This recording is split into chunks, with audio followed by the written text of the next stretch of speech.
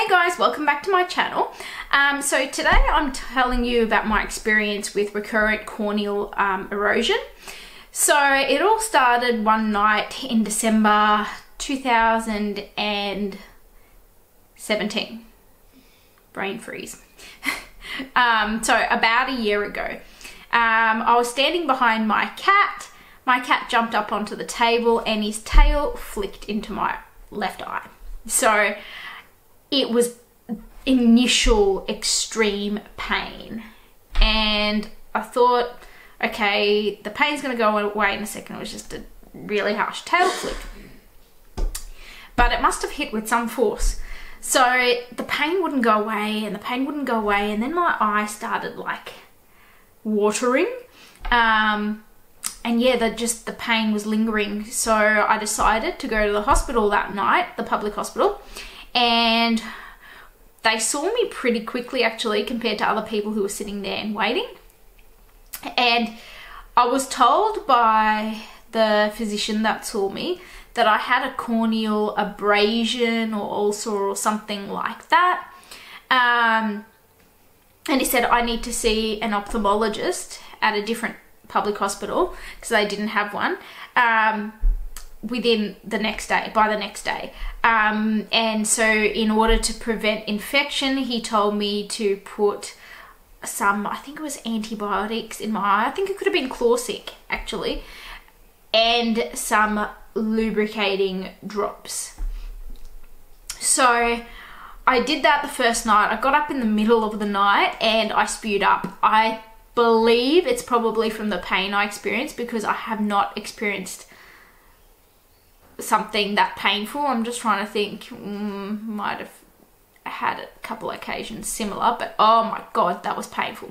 So I went to the PA hospital the next day, and they were putting, the staff there were putting numbing drops in my eyes to help it, you know, to stop the pain. And then I got seen by the ophthalmologist. Now the ophthalmologist said, I can't remember if he told me to continue for a short time with the antibiotics or not, the drop antibiotics. But other than that, he said for 6 weeks I had to use eye lubrication. So I guess to help it heal over. Now I said, can I have one more of those numbing? Can I just have a whole bunch of those numbing eye drop things? And he said no, because you could go blind. He said, I guarantee you, you'll probably go blind and your eye will not heal properly, and that's why he hasn't given it to patients in the past, because it's, I think, caused problems in the past. And so I couldn't have the numbing eye drops so that it could heal over, because if I did put the numbing eye drops in, it probably wouldn't heal over. Now I said I was lucky because where I got the corneal abrasion was below my line of sight, so my eyesight's still absolutely fine. And anyway, so he said about 6 weeks, and he said I probably don't need to see you again, it'll heal over most of the time. That's what's going to happen, just use the lubrication. So I did, and I think it was a lot of lubrication. I can't remember the schedule he put me on as to how much, but I don't think it was just like once a day or anything. And the most important is to have it before night, because most of the time when the pain happens is when your eyes become dry and it's been trying to heal over, and then the skin rips open when your eyelid opens after being asleep. So most important is to really gunk up your eye at night. So the 6 weeks or however long, I think it was about 6 weeks, passed and things were going cruisy. I stopped using the lubrication, and then I had another episode where I had pain in my eye. Now, the recurring episodes I've had have been nowhere near as bad as the initial episode. Oh, that was painful. Even the ophthalmologist had said to me, he said, I've seen grown men cry from this, and I don't know what pregnancy's like, but it's going to be one of the most painful things you experience. And he was not kidding. Anyway, so the recurring episodes were not as bad, but they were painful but bearable, like completely bearable. So I went back to the public hospital, I think 2 more times or 3 more times, I can't remember. And I've said like that pretty much always would tell me the same thing, lubrication. So they'd examine my eye, they'd put the yellow dye in it, and you see the problem was also with the recurring episodes. See, the initial episode they could see the corneal abrasion. The recurring episodes, they told me the reason they can't see it, one of the ophthalmologists said the reason they couldn't see it, my eye looked normal when I went to see them, is that by the time I get to them, because the eye starts to regenerate or heal fast, would have healed within those few hours before I'd come to see them, so they can't see any of the, I don't know what they look for, but they couldn't see it. Anyway, but after explaining myself, I then had an ophthalmologist say to me, you have recurrent corneal erosion. That means that initial episode, it didn't heal over properly, and your whole epithelial layer comes off. Sometimes when it's too dry and you open your eyelid, it comes off and it causes that pain or irritation. So again, I was told lubrication every single time. It was the same story, lubrication, and especially going before night. And they put me on different lubrication schedules depending on who I saw. And so I just kept going about my day, and the ophthalmologist said to me, the one that, I think it was the one who told me I had recurrent corneal erosion, or maybe not. She said to me that you could have surgery, but only they consider it as a last resort if the pain occurs more frequently, like once a week or something like that. So I had quite an uncomfortable, painful episode once when I was teaching in my classroom at school, and my eye was so bloodshot. People were like, are you okay? Are you okay? So I had to stop. I had to get a relief teacher to come in because I had to leave the school, and I went to hospital. So I've had some interesting episodes, but they haven't been too bad, not as bad as that one where I had to stop teaching. So the latest update is my eye was irritated for quite a few days, a few weeks back, maybe probably about a month ago. And I actually went to see an optometrist instead, because I was told, well, you can see an optometrist as well. And she checked out my eye, and she said she could see that it was irritated when she did her examination. And she said, in order for it not to get infected, and just to be sure, I'm going to put you on Chlorsic, the antibiotic, and you need to lubricate your eyes 4 times a day. And I'll show you some of the lubricants I've been using. So I did that. Now, in the back of my mind, I remember when I talked at the hospital to the ophthalmologist, and she said about surgery being the final option, she didn't have any other solution for me. I said did some research on the internet, and there were other things to try. For example, bandage contact lenses to help with the healing.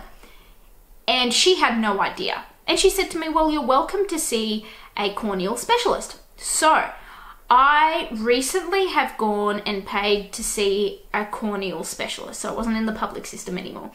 And I explained the situation to her, and she said, okay, 6 months without fail, pretty much, you need to do this lubrication schedule 4 times a day, and then this a much thicker lubricant at night time, which the thicker it is, the blurrier your vision, but it's going to keep your eye moist for longer, especially when you're sleeping. You're not going to get up in the middle of the night. And she said 80% or something very high percentage of people after that 6 months using that strategy, it'll completely heal over. Then there's a small percentage who it will not heal over, and in that case she said you can come back to me if it's still not working, like if it's still causing you trouble, come back to me, and there's things that we can look at. A surgery is a last resort. I think it's for 2 to 3% of people, and there's 2 types of surgery, she said, but before that there's the contact bandage lens and stronger medications, but she said there's side effects. And even with the surgery, I had heard it can be quite painful. I was told, you remember how painful that was? it's so much more painful because it's, I don't know which one of the two surgeries or if it's both. It's the whole eye where they're, you know, regenerating, I think, the epithelial layer or something. So right now I haven't had very many episodes since I saw the optometrist and going on to the specialist, corneal specialist, which, mind you, was hard to find a corneal specialist. Even my GP struggled. So I said to her, I'm just going to go home and research. And I found one. So anyway, that's where I'm at the moment. And I'm hoping it'll just heal over in 6 months. So other than that, I'm going to try other methods. I don't want to try the surgery. One, because of the pain, and two, because apparently it may not 100% work and there could be risks and stuff. So, I mean, I've never had surgery and I really don't want to. I'm going to show you some of the lubricants that I've got. So this is Cystane. I find this the best, as in easiest application. I don't need to look in a mirror to do this. I just open it up, put 1 or 2 drops in, put the lid back on, and use one a day pretty much. And it doesn't blur your vision at all. This is the thick one the corneal specialist told me to use. This one's called Vitapos, and it's thicker. I still don't think any of these blur your vision that much, but initially, like for a few seconds maybe, yeah, and then you blink and you're fine. But this is the one I use before I go to bed. She told me to use this. So this 6-month schedule, she said, I think the first 4 months, I have to still do the 4 times lubrication a day and the Vitapos at night. And then the next, I think it's 2 to 4 months, I can slowly, instead of giving my eye a shock, slowly reduce things, like maybe 2 times lubrication a day and things like that. And she said there's no hard or fast rule, but to give it a go. And even the 4 times lubrication is because I suggested that my optometrist had put me on that regimen, and my eye was going pretty good on it, not many episodes, because my eye was so moist, it wasn't getting dry enough to have that episode of the epithelial layer lift off. Now this is Genteel. You can get it in a gel or I think a liquid form. This is the thicker one, and they say, yeah, it could blur your vision a bit. No, it doesn't. Again, it's kind of like the Vitapos. You're fine. But the thing with these two is I have to look into a mirror for these two, so they're not as convenient if you want to put them on through the day. I'm actually going to put some I'll put some Genteel on now because I need to, so I need to look into the mirror for this. Okay, so it can get a bit messy. That's why I love Cystane, because yeah, you might have some drops down your face, but this is like goopy. And so you may need a tissue to wipe off what's gone all over your eye. Ooh. So yeah, I'll need a tissue after this video. Anyway, if you have any questions, feel free to ask me, especially if you're suffering from this yourself. Hopefully this will heal over in the next 6 months or so, and it'll be good news. But I mean, yeah, fingers crossed. So if you like this video or you want to keep up to date with any of my product reviews, etc., please don't forget to click the subscribe button below, and I'll see you in my next video. Bye.